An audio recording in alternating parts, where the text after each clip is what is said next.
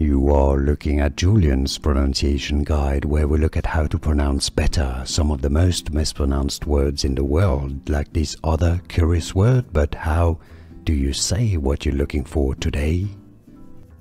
We are looking at how to pronounce this word, as well as how to say more confusing vocabulary in English that many get wrong.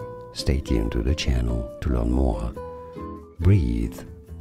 Breathe. Okay, so at the end you have a TH sound, so don't confuse this word with breath. That wouldn't have an E at the end. This one is breathe. Breathe. Easy, and now you know. More videos for you here to learn more.